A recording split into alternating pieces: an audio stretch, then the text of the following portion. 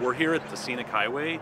The highway is closed to all traffic. It's closed to bicycles and vehicle traffic, pedestrian traffic as well. We actually left this area open for about 3 weeks after Multnomah Falls closed. Yeah, I'm sorry, y'all. We were honestly hoping folks would just come for a nice drive and stay in the vehicle. Unfortunately, about 10 to 20% of folks were moving barricades and going into closed parks, so it was putting everyone at risk. Well, I was planning on riding out to Bridalveil. I didn't realize they had this section closed. We're in a pandemic. We know folks are wanting to get out. Now, right now is not the time. It's challenging. It's not the message we want to send.